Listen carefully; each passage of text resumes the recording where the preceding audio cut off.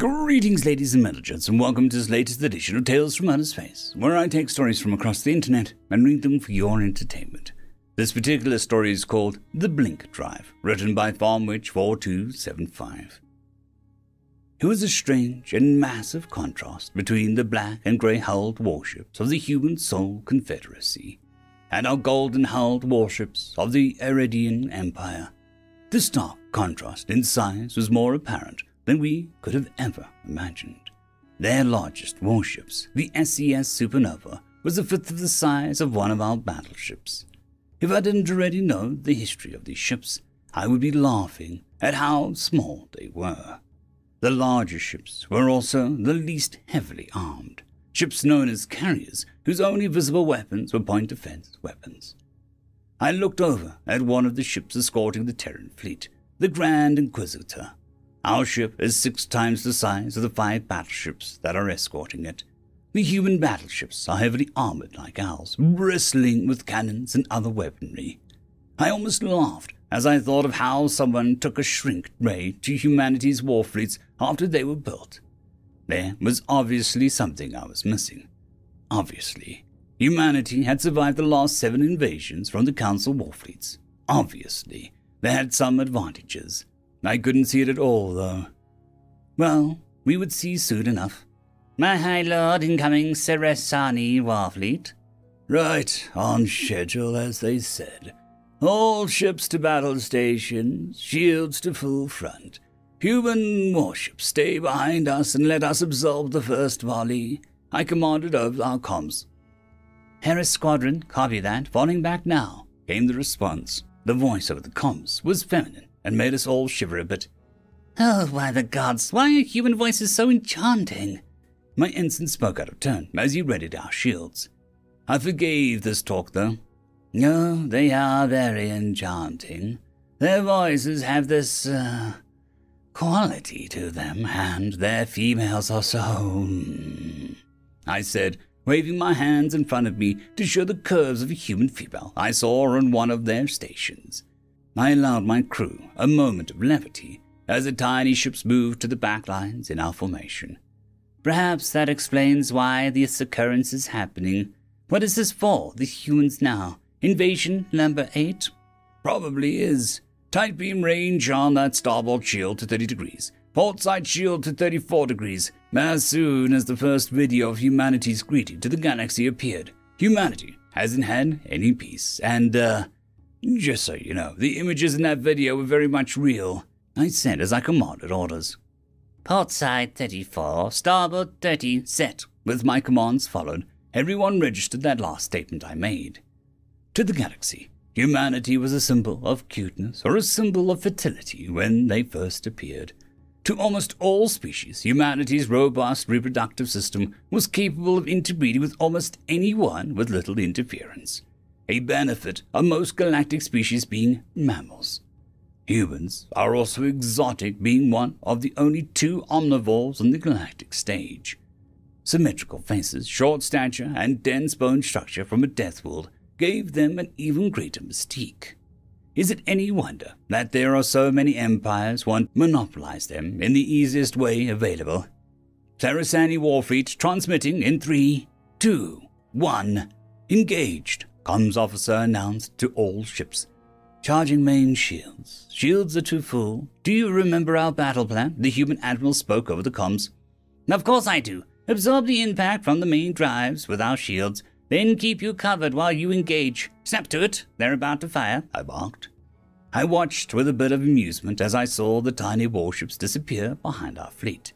My attention snapped back to the matter at hand as I saw blinding flashes of light erupt from in front of the enemy formation. Full blasts of tight beam laser fire from spinal-mounted cannon arrays designed to precisely focus an energy source to a fine pinpoint. The purpose was to focus energy on shield sources to a specific point in the hopes of overloading them. A cheap tactic, one that my engineers were able to quickly overcome. The blast lasted 30 seconds. It was fortuitous that our shield systems are outclassed most in the galaxy. In terms of weapons, we were outclassed surely, but a strong defense is just as good as a strong offense. It's how we held our own during the start of our own solar empire. The last is over. 4 ships disengaged due to overload. The sun-kissed larvae have lost engines. Ready main cannons to fire. Focus all efforts on flagship escorts. Ignore targets of opportunity. I repeat, focus all fire on flagship and dreadnought escorts only. I barked in the comms to all ships. Diverting energy from main cannon. Rear shields are now offline. Secondary system shut down. Main reactor at full capacity. The chief engineer barked over the comms. This is the part that makes me nervous. I trust them, but I can't help but feel a little uneasy at the fact that we have the fully armed warships of another species sitting behind us where we have no shields. We have no reason to fear them after all, but still, I said, thinking aloud. My high lord, this is logistics. We have compiled the datasets you requested. Oh, high one. The comms chimed just as I felt another shudder from the main cannon charging up. Excellent. Send the navigation data to the human admiral. He was the one who asked for it. I don't know why, but it's part of the plan. Ready capacitors, I barked, and sat in my seat for the upcoming jolt. Capacitors, charged and ready. All ships targeting completed. Guaranteed 100% hit rate with focus fire. They won't survive. Ensign spoke up as he read all the data being fed to him. Fire, I commanded. The ship angrily shuddered as the multi-gigawatt beam laser mounted in the ship's body whirred to life. Capacitors glared brightly within the tube deep inside the ship. A multi-focused array of laser emitters, mixed with an array of 100-meter-thick lenses, focused the enemy into the tight, focused beam of energy. The laser that blinded us for a few seconds as the streak of God's light and fury shattered into darkness before us. Moments later, all of the 41 ships we aimed at were disabled, ships and their power systems overloaded. They disengaged and left to the back of the formation. The ones who weren't so lucky either melted from the sheer assault or went nova due to reactor detonation. 41 ships are gone. We now have the numerical advantage. Full power to shields, I yelled out as I saw the enemy flagships charge up again. Shields at full power, angle deflection is at 32 port side, 29 starboard, the engineer barked. We braced for impact, and the beam of energy from the enemy warship hit us. Both ships just ignored it. I noticed outside my window, however, the human warships had appeared from behind us and were using the light from the cannon attacks to sneak up alongside us. Their ships were casually burning fuel just next to us, close enough in some cases that you could actually see the scratches in the paint from the dock maintenance. What the hell are they doing? I said aloud as I saw the top antenna array of a cruiser appeared below the bridge window. This is SCS Europa, navigation data received and processed. Charging blink drive, please maintain overshield, the human comms spoke up. Affirmative, shield deflection port side 25, starboard 27. Keep those warships in their shield's view of influence, I ordered as the attack dissipated. There's our exit point, all ships will burn, ready broadside, the human warships barked in response. But what? Are they charging the enemy line? That's suicide. It'll take them far too long to close that distance, I said, wondering what the hell they were thinking.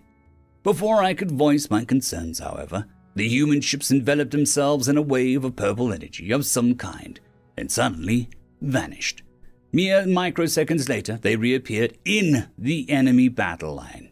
I blinked, completely dumbfounded at the sight of what the void just happened.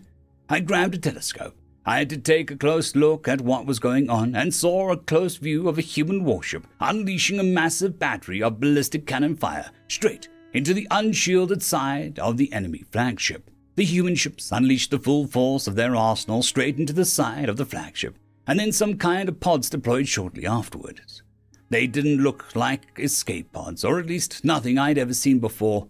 Missiles as well. Thousands upon thousands of missiles blasted out of every human warship, and within seconds another 50 enemy ships had their engines blown away, disabling them and kicking them from the fight, if not outright destroying them completely. We're in. Don't fire on the flagship. I have men aboard. Damage is done. We are disengaging, the human admiral yelled through the comms. Suddenly, it made sense. Suddenly, I knew what they did. I ignored the how for now and focused on the objective. With our opponents further disabled, We now had the numerical and tactical advantage. This was something that so few empires have tried and failed to do. Humans had managed to successfully develop the tactics and strategy to board an enemy vessel and directly engage a fleet's leadership in abnormal conditions. This would change everything, and we were their allies. A sinister grin crept across my face. I got back to my senses and stood up at my station. Ready all cannons to fire. Fire at will at all targets of opportunity. Do not target the enemy flagship. Aye, my lord. All ships fire at will. Fire at will. Do not target enemy flagship. Watch for your crossfire. There are still allied warships in the enemy formation. The ensign barked into the comms as the ship's capacitors shuddered to life. The enemy formation is collapsing. Left flank on the enemy flagship is routing. The gunnery sergeant yelled back. Do not shoot at the retreating or disabled enemy ships. Maintain your fire only to disable enemy targets. Do not finish targets off, I ordered again, racing as the main cannon blasted out its godly fire. 3 more enemy warships went silent just as we received an open comms. Play that message. Ready fire, I ordered as I felt the capacitors charge again. The screen appeared showing the enemy admiral on the bridge of his flagship with a human warrior aiming a gun at his head. This is the Marine team of Echo Squad. Your precious admiral now has a gun to his head. I'd suggest that you disengage before I start pulling teeth. The statement took us all off guard. It did so to the enemy as well, and within a minute every ship the enemy had its shields down and lights indicating surrender now lit up. Engines died as fast as the fleet gave up. Good dogs, the human said. Now, Admiral, if you don't want to be turned into a rug for my barracks bathroom, I'd suggest that you fuck off back to where you came from and don't bother us ever again. Get it? The enemy admiral didn't even register and quickly screamed, We give up, no more, as he ordered his ships to disengage. Within moments, any remaining enemy ships that could move immediately walked out. With the enemy line broken, I commanded everyone to move ahead and start rescue operations. The humans had already started doing this long before we were even considered it, and some of their warships were using a foam of some kind to douse several fires, while incursion teams rescued enemies trapped inside destroyed ships. By the time I even considered ordering any rescue attempts, the humans had already secured our own ships that had been damaged in the fight. With a moment of calm to deal with the casualties and damages, I called the human admiral. His image pumped up on the screen. Hello there, High Lord. Something you need? What in the holy void was that maneuver you pulled? I asked, still recovering from the shock. Blink strike. We use a blink drive to warp us into enemy formation, blow a hole in the side, and send in a marine team. Boom! Victory. We've done it every time, he said rather frankly. What the hell is a blink drive? I asked, now noticing the other members of the crew were listening. Well, a blink drive is a hyperdrive, except instead of using the hyperlanes, it uses subspace to generate a warp bubble around a ship. The subspace bubble, as we know it, is unstable. That is why we use hyperlanes for long-distance travel. If we use the blink drive in a very short distance, it can be used en masse. In short, a blink drive is a directionally mounted miniature subspace drive. It's called a blink drive because if you blink, you miss it, he said with a smile. I blinked, coming to terms with the information I just got. Not only a stable form of subspace travel equipment that shouldn't interfere with gravity wells of local planets, but also it was safe to use on ships. I considered for a moment that if humanity were to stop being constantly at war, maybe they can better this tech for more, economical purposes.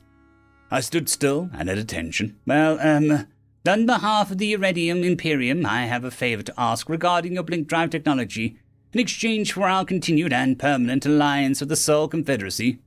Go on, he said, stroking his hair-covered chin. Can, we get some of that shit? End of story.